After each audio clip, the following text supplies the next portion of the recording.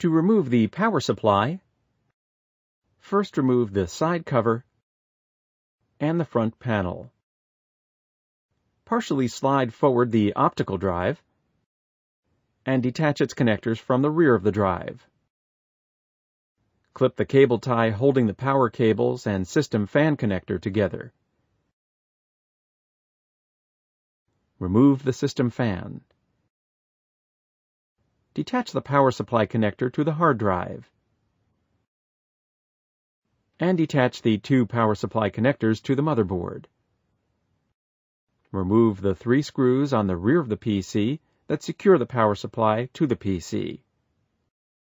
On systems with an expansion card in the slot closest to the power supply, it may be necessary to remove the card to allow enough room for the power supply to be removed.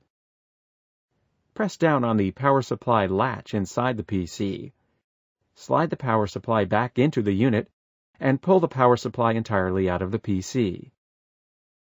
There is a slot on the bottom of the power supply that fits onto a tab on the bottom of the PC.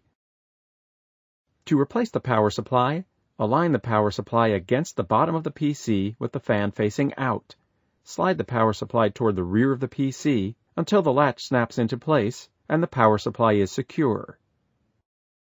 Reattach the 3 screws at the rear of the system.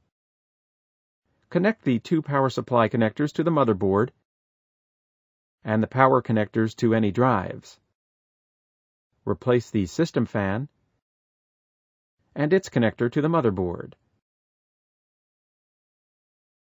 Use a cable tie to bundle all the cables together, including the system fan connector cable.